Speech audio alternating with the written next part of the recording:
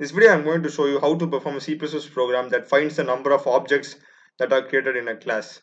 So it's a very simple program. So let's get started. So first go and type hash include. So this program basically prints the number of objects that you have created. So that's the main aim of this program. So starting with the header files, iostream and using namespace std. Okay, and the next thing that we're going to do is our int count. Okay, so I'm defining this as a global variable. So because if you declare inside the class, it's we need to create you need to access it only through the particular object, so we can't get the count actually. So by defining it globally, we can use this throughout the program, inside the class, outside the class, even in the main function, without any problem, without creating an instance of the class. So that's why I'm declaring this as a global variable. So for those who don't know about global variable, so the global variable is an ordinary variable that is declared at the top of the program, so then below the header files. So it has the global variable as a scope is throughout the programs, which means it can be accessed from anywhere throughout the program.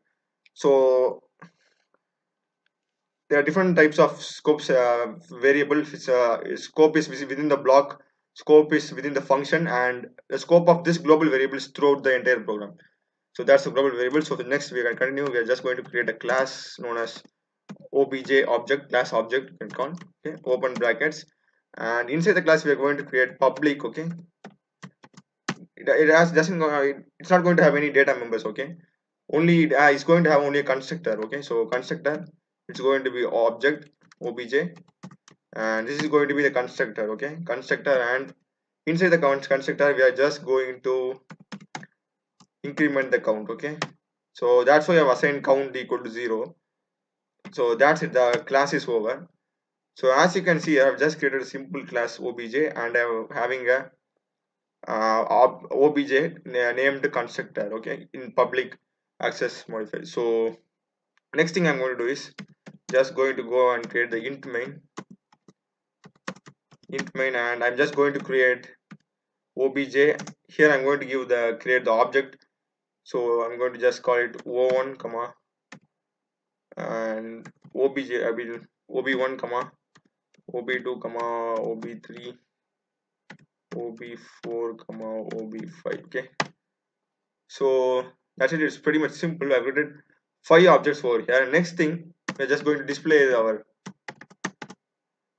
number of objects created equal to, so we're just going to print count. So that's it, pretty much. That's we have run it. We have actually created 5 objects over here. So what it basically does is, this is a constructor. So the constructor gets implemented at the point when an object of the class gets created. So when ob1 is created, it automatically has an instance. It passes a reference to the constructor present in the class. So when ob1 is created, it passes a reference to the object, and it's get called, and count value gets incremented. So ob2 it gets twice, thrice, 4, 5. So 5 times it get added with 1, and the count value will be 5. Okay, that's a pretty much concept over here. It's similar to calling a function by using an object. Generally call a we declare a function inside public inside a class, and we refer to it by calling it with the object. So that's pretty much similar thing that we are doing here. So it's just a thing of default constructor. 3 types of constructors. I've done a separate video on types of constructors. So default, parameterized, and copy. So this is a default constructor, so basic one. So whenever object is created, the instance of a constructor gets added to it, and because of that instance, our count value gets incremented. So if I execute this program, you will definitely get the output as 5.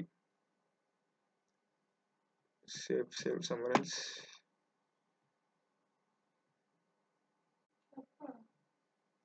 So as you can see, a number of objects created, you can see it clearly, it's equal to 5. So pretty much the concept of a constructor, very much constructor and default constructor will do it.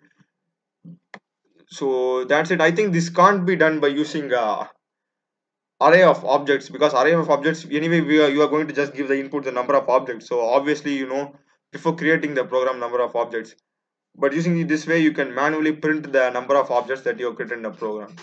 So that's how this program work.